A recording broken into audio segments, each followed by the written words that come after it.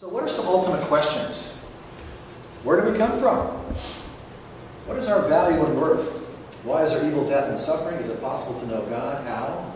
What happens after death? Where are your answers coming from? Now, the vast majority of students you'll be witnessing to have never had their worldviews scrutinized. And so when you ask questions to scrutinize their worldview, it can be a bit traumatic for themselves. Why?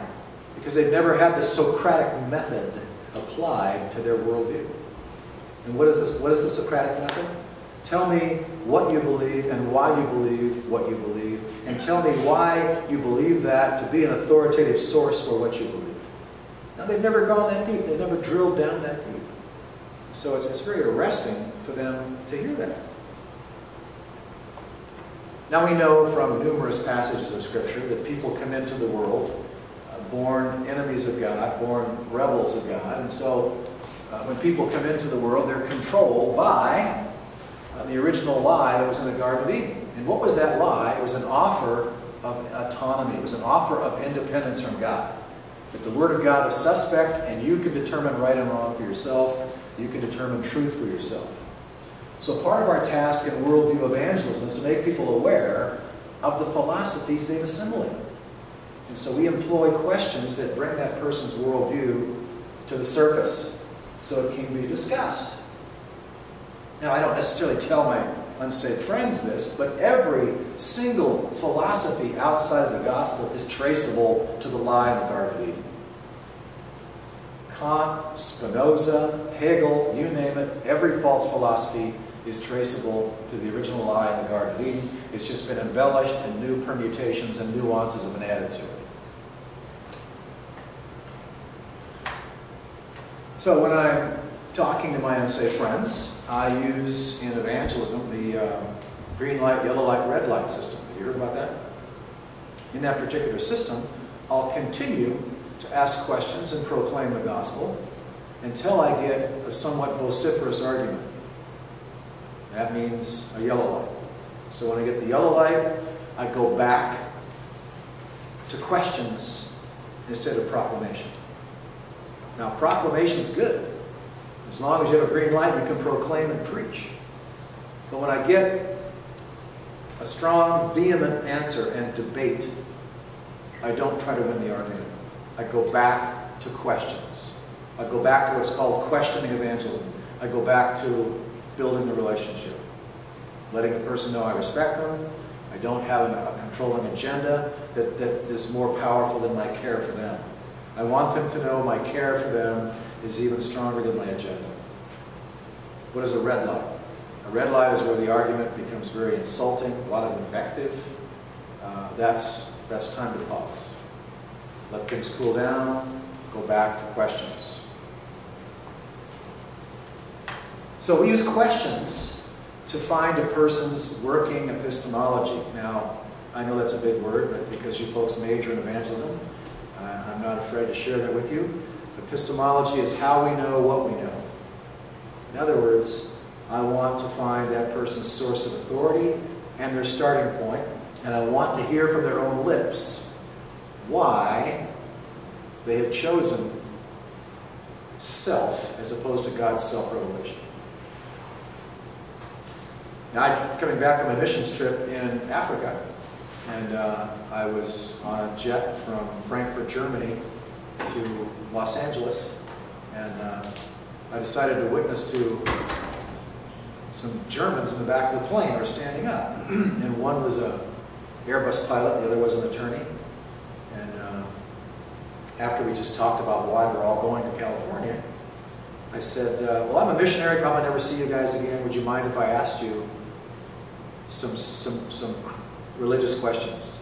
And they kind of took a step back and said, well, okay. I said, what's the #1 reason you don't base your lives on God's Word, the Bible? I don't always ask that question. I just felt like asking that question that day. And they both said the same thing. Well, the Bible is a collection of moral advice, like any other book of moral advice. But it's nothing more than that, because we know that supernatural events can't happen. This is a material universe. So we don't put any stock in it other than its moral advice. I said, well, that's interesting. Do you know what the conscience is? Can you tell me what it is and where it came from? Can you trace evil back to its origin? I had a series of 5 or 6 questions for them. And I said, can you answer any of those questions with certainty? They said, no, not one. I said, then you might want to take another look at the Word of God, because it answers those questions with authority and with certainty. It explains your human experience. So what is the biblical point of contact with the unbeliever? Is it that the unbeliever needs information? Is it that the unbeliever needs a high enough stack of proofs and evidences that the Bible is true? What is the point of contact with the unbeliever? Well, I think if we study the evangelistic sermons in the book of Acts, and we study the discourses of our Lord, we will find something right away, that the point of contact with the unbeliever is the unbeliever's rebellion. The point of contact with the unbeliever is the unbeliever's dilemma and predicament as defined by God, that his sin has separated him from his Maker.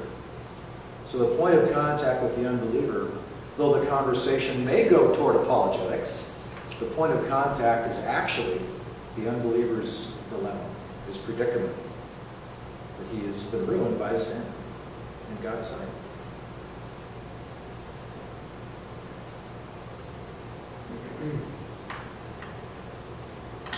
Now, part of that ruin is the fact that unbelievers barricade themselves inside their false worldviews in order to lock out the gospel. The very thing they need to be right with God and to make sense of the world, they have locked out the gospel with their erroneous worldviews. They've barricaded themselves inside.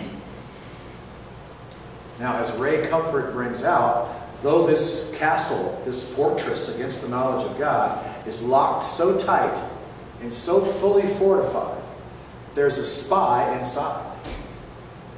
And that spy inside is the conscience.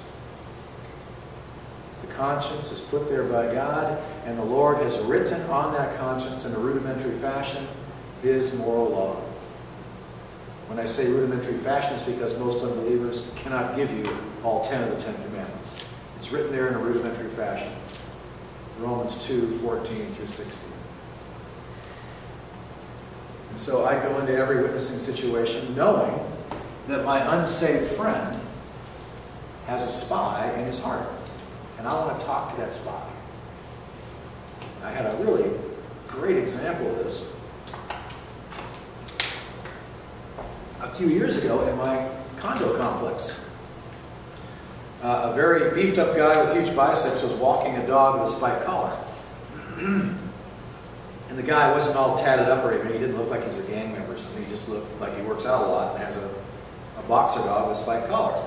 So I walked up to him and I just started making small talk. Hey, you heard about how the coyotes are taking some pets around here, blah, blah, blah. Doesn't look like your dog would have a problem. He can handle himself. Just making some small talk. And then I said, what do you do for a living? You know, after we introduced ourselves, our names. He goes, oh, I'm a finance guy at an auto dealership. He says, what do you do? I said, well, I'm a Bible teacher at a college. He goes, oh, you are a Bible teacher at a college. I'll have to ask you some questions about the Bible someday.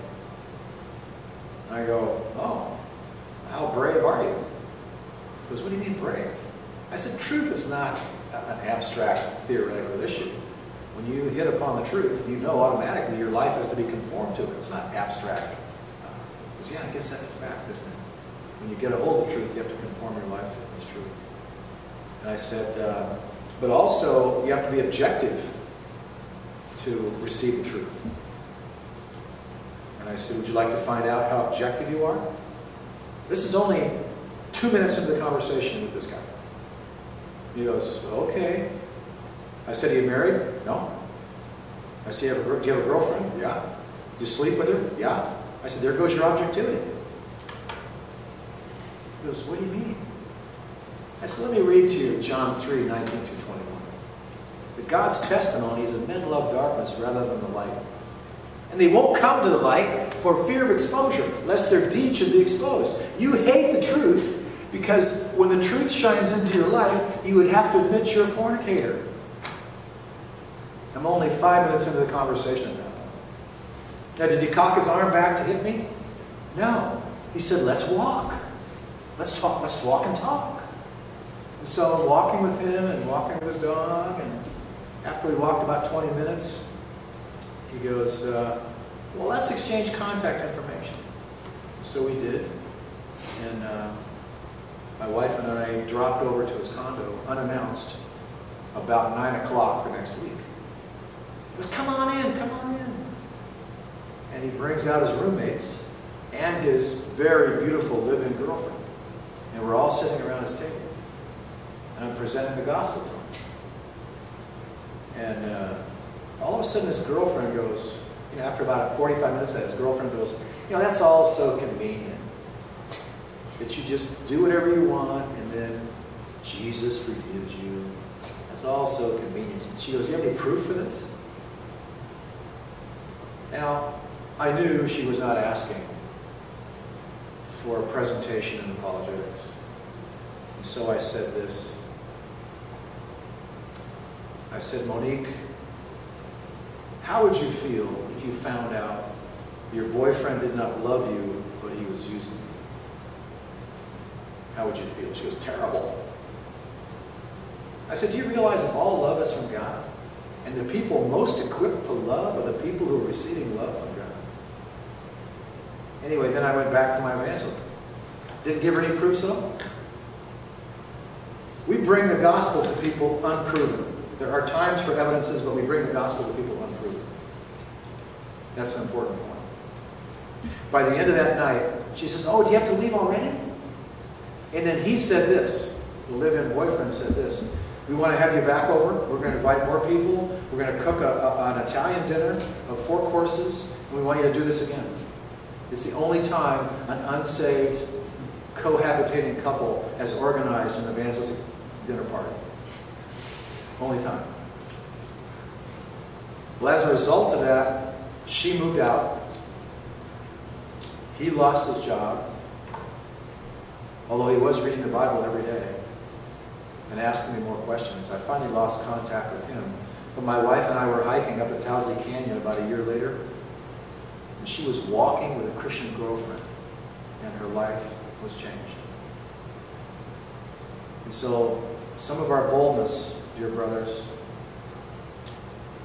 isn't always an immediate proclamation of trying to get every part of the gospel out. Some of it involves finding where the person's at. See, because one of the things he shared with me while he was walking his dog that first day, he goes, I just want you to know that in working for that finance company for 3 years, I've only lied once. And I turned to him and I said this, Jason, only God can justify a person. You're trying to justify yourself. And this weightlifting guy turned beet red. He turned absolutely red because he realized I was speaking to his conscience. Only God can justify. And that's when he offered to exchange contact information. So, just understanding what kind of lies our unsaved friends have imbibed. I mean, the great watershed, the great continental divide is Colossians 2:8. That's the great continental divide. Either you are liberated by Christ and the truth has made you free, or you've been taken captive by some form of philosophy. There's nothing in between. Now, the people you're witnessing to will pretend like they're safe on some demilitarized neutral ground. They'll pretend like they occupy gray areas. And so part of our job is to take away what they think they have. And what do they think they have? A decent chance of heaven. We've got to take that away. They think they've got a decent chance at heaven. They don't. We've got to take away what they think they have. Well, those are pictures I took at Venice Beach, except the one on the far right.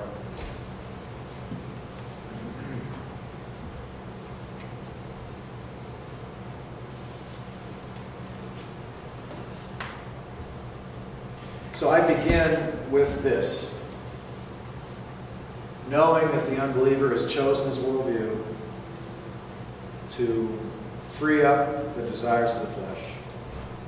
I like what Del Tackett says here. Because we live in a selfish, fallen world, erroneous worldviews appeal to the desires of the flesh. And so people choose an erroneous worldview to free up or give permission to the desires of their flesh. And I can't tell you how many times that has emerged when I've been sharing the gospel.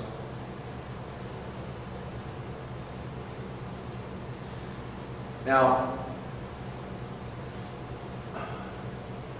what is our great problem in boldness and evangelism? Our great problem in boldness and evangelism is we look at the world and we say, man, there's hundreds, if not thousands, of religious options out there. 2 weeks ago, I just got back from ministering in India and Burma. India, a majority Hindu country, Burma, a majority Buddhist country. The devotion of these people to Buddhism in Burma is incredible. From the time you get up in the morning until you go to bed at night, chanting from the pagodas, Buddhist prayers and chants. Everybody's life goes around Buddhism to some degree. And so, how does this impact our boldness in evangelism? Sometimes we get this attitude and it makes us lack boldness. Here's the attitude. We believe that the natural man has no more reason to believe in Christ than Buddha or Mohammed. We think that the natural man has no more reason to believe in Christ than the Bhagavad Gita or the Quran. And why do we believe that? It's because we have not believed Romans 1:18 through 23 at the depth God wants us to believe it. If we believe this to the depth God wants us to believe it, we would believe that God's general revelation is infallible. That does not mean it's salvific. No one is brought to a saving knowledge of Christ through general revelation. They must hear the gospel and embrace it. But general revelation is a powerful witness of God that cannot be extinguished. No matter how much unbelievers suppress the truth and unrighteousness, they cannot extinguish this. That since the creation of the world, his invisible attributes, his eternal power, divine nature have been clearly seen, being understood through what has been made, so they're without excuse. That cannot be fully extinguished.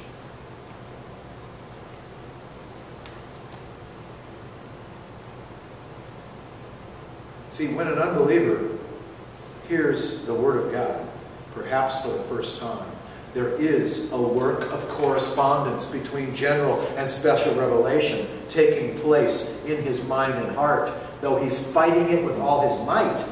When he hears special revelation, the correspondence is saying this: the God I always knew who was there, the God I always knew who created me, the God to whom I will give an account on Judgment Day, I'm now hearing about him in this book. Think how much more bold in evangelism you would be if you believed it. Quite a bit. I was witnessing to a really cocky guy at Keller's. He had a couple of other students around him, and he said some really tough things. He said, you know, I'm not that impressed with the students at Master's College. He says, I've even dated a couple of girls from Master's College. Do you see what they told me? He said, they told me I don't have to be that concerned with the Old Testament because everything that's happening in God's work is in the New Testament now. He goes, last time I checked, the Old Testament was the Bible of the early church. And then we started talking about Spinoza and Kant and all these other philosophers. And as we're talking, he said, well, he spoke of himself, he says, well, I'm sort of a solipsist Spinozan, blah, blah, blah, blah. And as I'm making proclamations of absolute truth, he goes, why do you keep scuttling the conversation by making absolute statements of mutual exclusivity? He goes, why do you do that? He goes, can't we just have a conversation and respect everybody's view? So I just started praying privately, Lord, show me how to handle this guy. And so I said, Bill, has anybody ever shared with you what God says about your particular worldview? He goes, no. I said, may I? He goes, yeah, go ahead. All I did was very slowly read Romans 1:18 through 23. And this guy got really quiet. He cocked his head. It was like the RCA dog. He cocked his head. Why? He was hearing the voice of God in the Word of God. He was hearing special revelation, and there was a correspondence going on in his heart between general and special revelation. At that point, he says, oh man, I got to go to class, I'm out of here. You see, nothing shook him up until he heard the word. So there's only two starting points, either God's self-revelation or self. And the unbeliever's method of knowing, which is self, is what makes him a fool. According to Romans 1, it is the unbeliever's method of knowing, is epistemology, which makes him a fool in God's sight. He is committing folly by doing what? He suppresses the truth in unrighteousness. He stops giving thanks. He speculates, and then he pronounces himself wise. He exchanges the truth of God for the lie, and he puts God out to pasture and exchanges the glory of God for that image of creeping things. He gives credit to amoebas for his origin instead of to the God of the universe. He loses his glory. He loses rationality in the process. So these worldview questions form an excellent starting point. Jesus and Paul continually used antithesis in their evangelism. They set up the false worldview against the biblical worldview, and they showed the contrast and the consequences of each. So the biblical events of creation, fall, redemption, restoration, those four beats are a summation of the entire human history and future. And those four beats are the most compassionate and realistic explanation of human experience imaginable, because it's God's perspective on human history. Look how many questions are answered by this. How is it that a human being can be so noble and another human being so cruel? Why is there evil, death, and suffering? Why do we want to get back to the garden? Why do we love beauty so much? These 4 points form a diagnostic to analyze every single worldview and every single worldview claim.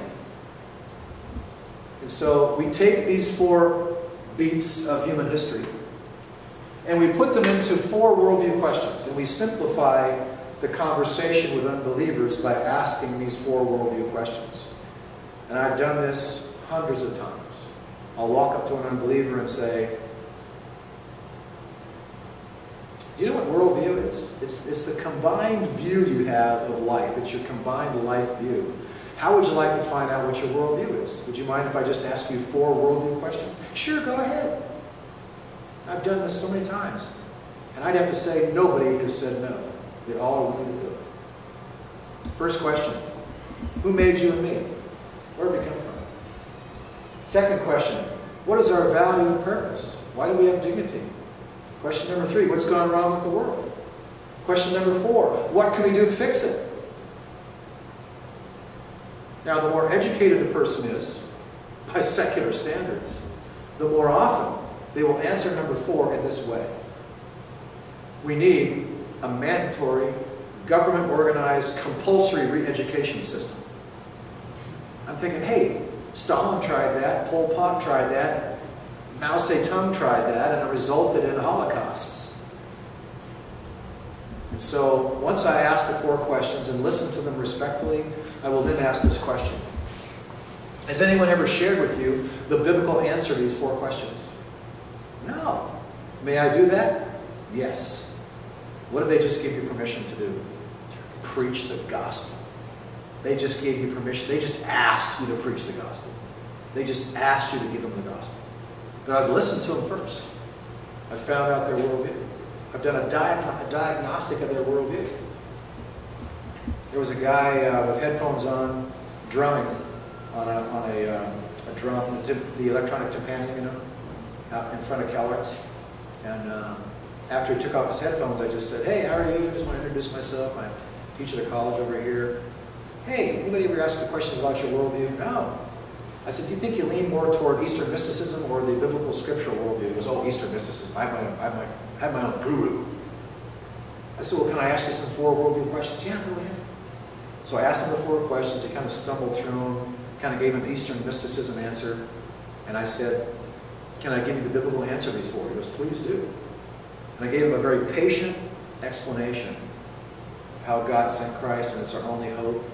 only restoration through him, and Adam's ruin only reversed by the death and resurrection of Christ. And afterwards he goes, man, I'm so glad I met you.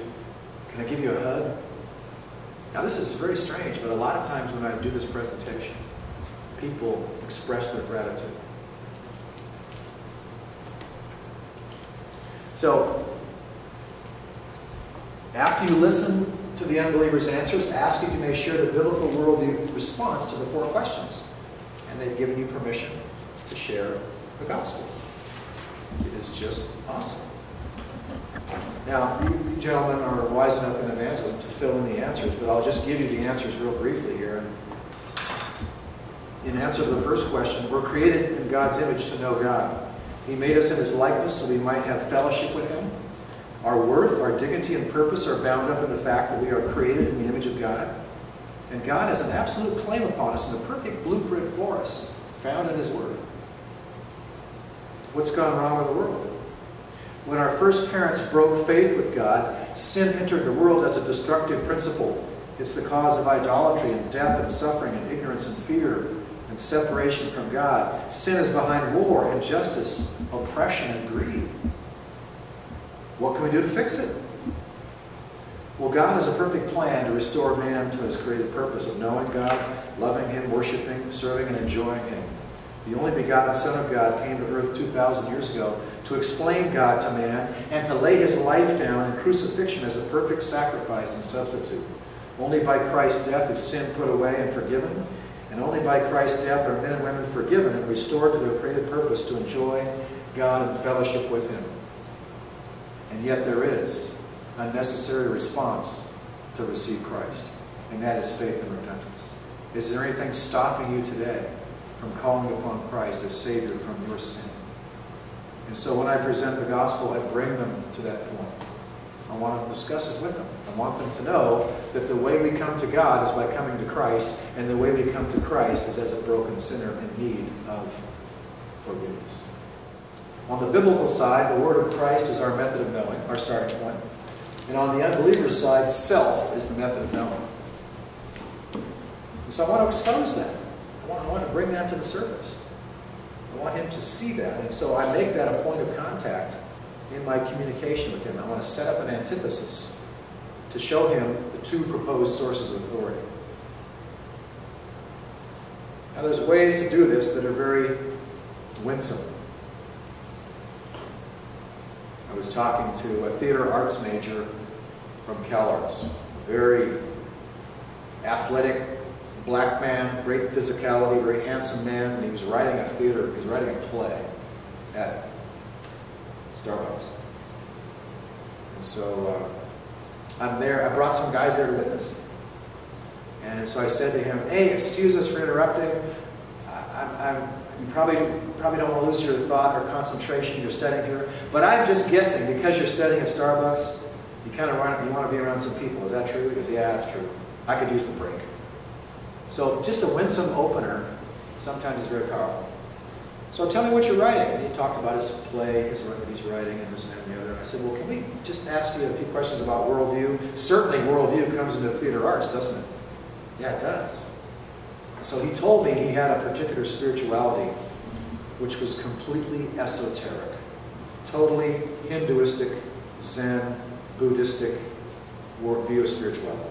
In other words, spirituality comes from introspection, meditation, the divine within. And I said, has anybody ever shared with you how opposite the Holy Scriptures are from that? That all true spirituality is not esoteric, it's exoteric. It must come from outside of you. No. So I set up an antithesis in the greatest terms of bold contrast possible. Now, he thanked me, but he said he was still esoteric by the time we finished our conversation. But at least he saw the difference.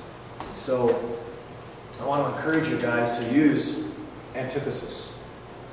Our Lord did this, the Apostle Paul did this, and that is set up a collision between worldviews. Set up a collision between worldviews.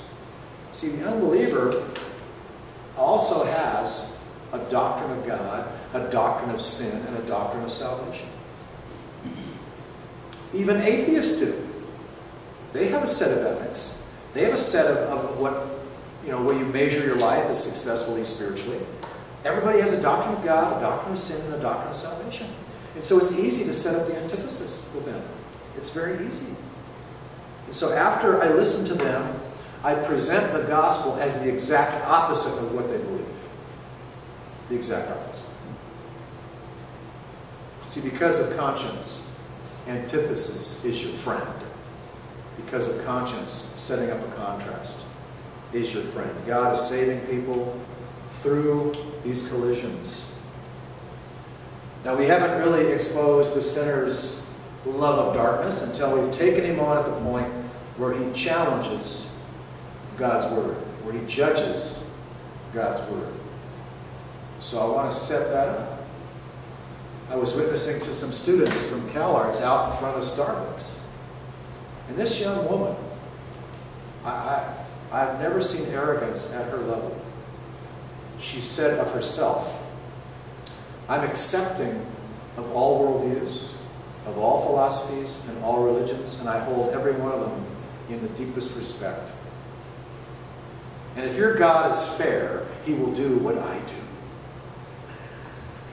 I about backed away when the lightning was going to hit. Incredible. Another young woman came up to us. She just, in a good mood, and so she and her girlfriend had bought these little honey sticks, and they're giving out honey sticks that they bought at Vaughn's Market.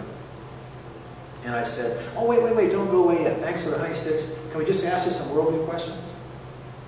And so we asked her the worldview questions. And the whole set of answers she gave was all about self. Self was the authority, self was the goal, self-realization was the measurement of spirituality. And I said, is there a name for what you believe? And her name was Drea. And she goes, no, there's no name for what I believe. I said, I know the name of what you believe. She goes, you do? I said, yeah, the name of your religion is called Dreaism. It's the worship of yourself. Now, she was not insulted by that. She didn't walk away. And so we said to her, have you ever read the Bible? She goes, no, not really. Why not? Well, I've never had one. Right then my friend who was witnessing with me said, well, I want to give you my Bible. So he gave her his Bible at that point. She had no excuse not to read the Bible at that time. So God has set up an antithesis, a collision between the wisdom of God at the cross and the supposed wisdom of the world. Now God is doing this publicly. He's doing it as a massive collision. He's doing it as a grand demonstration. And this is what God is doing. He's putting the world's wisdom on display as complete folly and foolishness. And he's doing so through, and Paul is using interesting language. He says, the foolishness of God is wiser than men, and the weakness of God is stronger than men. And what he's basically saying there is, the cross of Christ fails the test for Greek wisdom because it doesn't make sense that a God should die for wicked people. And the cross of Christ fails the test that Jews have, which is power and mighty deliverance, for the cross allowed Christ to perish under the curse of God. And yet, for us who are being saved, it is the power of God, it is the wisdom of God, it is the might of God. All right, questions from you gentlemen? I've given you a ton of information here today, but we can boil it down into just basically a few things. How to use worldview evangelism. I teach apologetics here, and I've written apologetics curriculum for a number of years. So there's just a lot of material.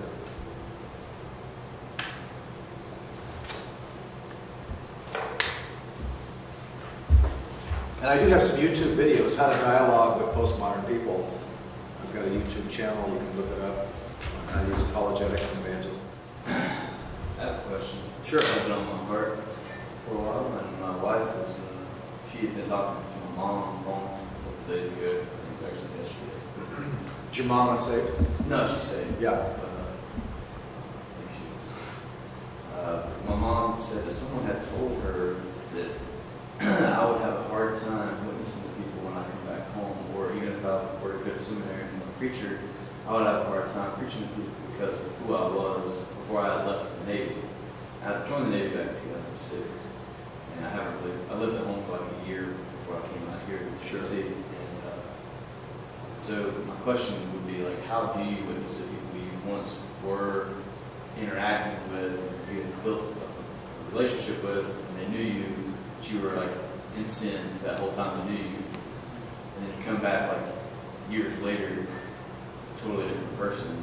Like, how do you get them to listen to you and not disregard you, like as a hypocrite or something? Oh yeah, I mean, I faced that problem because I got saved out of a party, fraternity, beach bum lifestyle in Southern California. And my closest friends were my partners in sin before I was saved. And so when I went back to them, I was witnessing to one guy only a couple months after I got saved, and he goes, "Man, we got nothing in common anymore. I can't believe you're buying into this." He goes, "I believe in science, you believe in magic." I mean, he just really unloaded on me. And it really troubled me a great deal, so it was very difficult. But, Terrence, here's one of the things to think about. We are trophies of God's grace. We are witnesses not only in our testimony, but in our changed lives. Our changed lives are exhibit A of the power of God. And so when you're born again, the Father puts a new disposition in you to love God, to love holiness, to love righteousness, to love the people of God, to have compassion for the lost. And so you become a product of the product. One of the most powerful proofs of the gospel is your changed life. And we can never discount that. And so sometimes we need to use that to our advantage. To say to our unsaved friends who knew us before, remember what I was like? You probably think that my following of Christ is a temporary thing. You probably think my following of Christ is an attempt to minister to my conscience. You probably think my following of Christ is a momentary bout of eccentricity and fanaticism. I want you to know something. I have met God. I have met the Lord of the universe. In Christ, I have met my Creator. How can you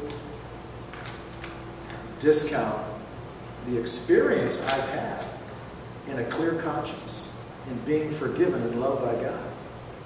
Now and I say to my unsaved friends sometimes, you have no compendium of knowledge to evaluate what I'm saying because you've never been forgiven.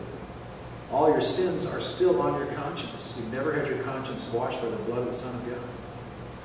And so there's a way to talk to them that's not demeaning, it's not condescending. It acknowledges what you are, what you were, and it also acknowledges what you are now, giving God the full credit. Because they're going to try to explain your Christianity in naturalistic terms. You're just on some religious kick right. And see, they're not doing that simply because they don't want to follow Christ. They're doing that to buffer their conscience. Because, Jesus said, those who do not gather with me scatter from me. In other words, your zeal is one of the things produced by the cross. Your zeal is traceable to the cross. Titus 2:14. He gave himself for us that he might deliver us from every evil deed and purify for himself a people for his own possession, zealous for good deeds. And so, as long as you keep tracing this back to the cross and to Christ, their conscience is going to be harrowed in the process. It's going to be uncomfortable for them to be around you. That's just one thing I would do. With people who knew me in my career of sin, I will offer proofs if they ask, but I will primarily focus on the moral change and the change of heart that